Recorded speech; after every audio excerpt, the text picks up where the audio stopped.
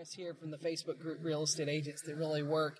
So another objection from How to Be an Objection Master book that's on Amazon.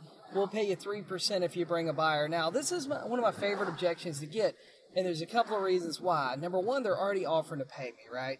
So they do see some value in the service of having a real estate agent.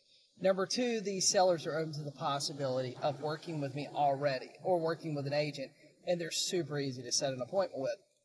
You know, when you get this objection, you should be like really excited. I know a lot of you are not. You're dreading this. At this point, you're just justifying the value in negotiating your commissions. I never negotiate commissions on the phone. Set an appointment as quickly as possible. Ask for the email address and send your pre-listing package or pre-appointment package. Hey, seller, we'll pay you 3% if you bring a buyer. Hey, fantastic. Will you be home at 4 p.m. today? Yes. Great. I'd like to stop by and take a look at your house so we can see if we have a buyer for you. What's your email address? You get their email address. I want to send you some information about me and my team so you know who's coming by. You send your pre-appointment package, right? This is the greatest objection you could get.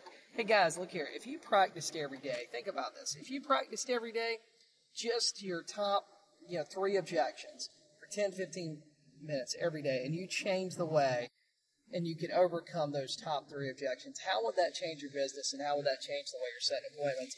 Hit the thumbs up button, leave me a comment, and I'll talk to you guys soon.